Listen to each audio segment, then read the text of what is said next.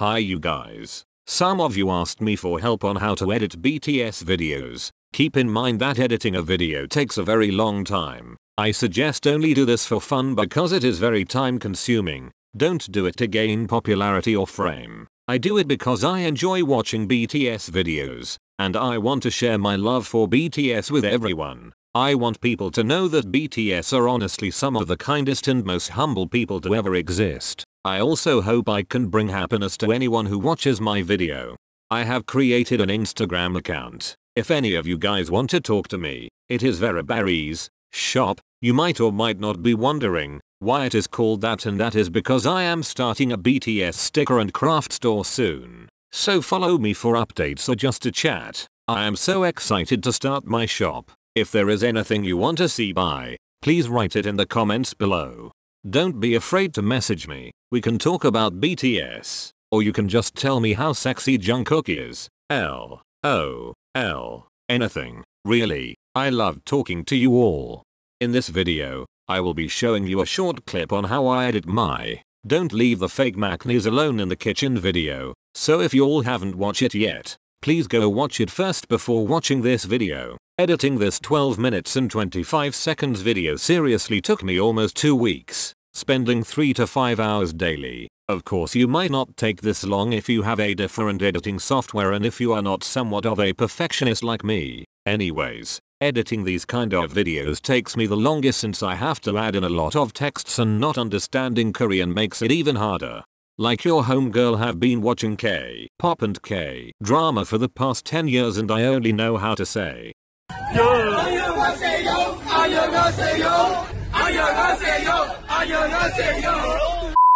okay, so I use both Keynote and iMovie to edit my video, which comes with my MacBook. I will only be showing you how to add text on iMovie. This is a raw footage of me editing, so you can see for yourself why I take so long. I guess it is more of a behind the scene video since it might be confusing. I will work on a better version, so look out for part 2. I just wanted to make a simple video so y'all can have an idea on how to start. I will show you guys how I edit this short clip. 손가락 조심하고. 형 근데 밑에 거 설명도 위에 게 다 잘리고. 오케이. 저 지민 씨 건들면 안 돼요. 손가락 조심하고. 형 근데 밑에 거 설명도 위에 게 다 잘리고. 오케이. 저 지민 씨 건들면 안 돼요. Editing this 6.3 seconds clip took me 13 minutes. Yes, I did say 13 minutes. Start!